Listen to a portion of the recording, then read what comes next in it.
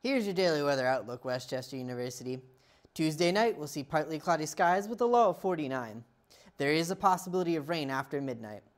On Wednesday, it looks to be a wet one with rain and wind throughout the day and a high of 68.